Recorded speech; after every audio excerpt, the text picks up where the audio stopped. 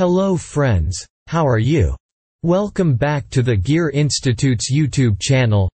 Today's topic is about table drilling machine parts and its working. So let's understand it. We have a drilling machine here.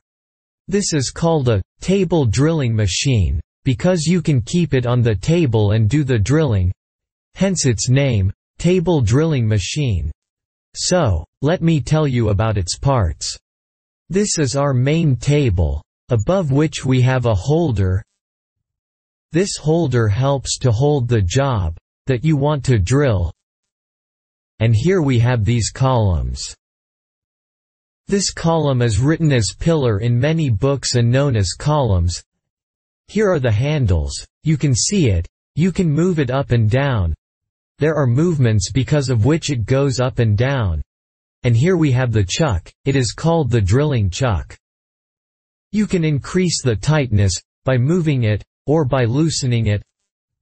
The drill which we have, we need to fit it here, and tighten it. You can keep it here, and tighten it. Here, we have a key, with which we can tighten it.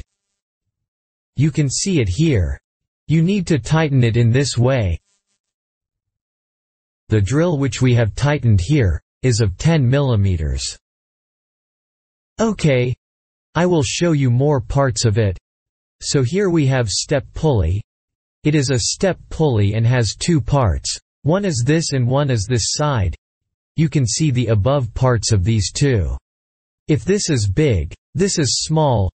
If it is small size, then it will change. Here this is the smallest part, then here it is the largest.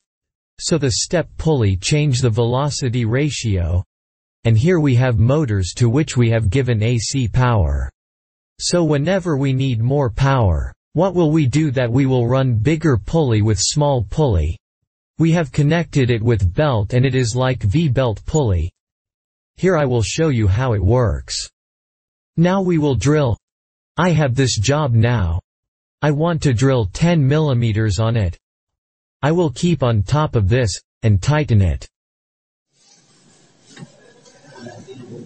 If you want to set it, then you can tighten the table, with the help of these handle. Wherever you want to set it, you can adjust by moving the table, and tightening it, by bringing to the required position. So you have to do the marking first here. After doing the marking on the job, and bringing the drill exactly on top of it, you have to tighten it in this way. So this has become tight now. Now we will start the drill. We have this drilling machine and see how we are drilling it.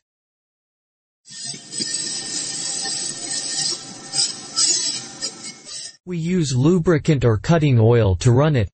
Normally we use cutting oil, but now we have water, so we are using water.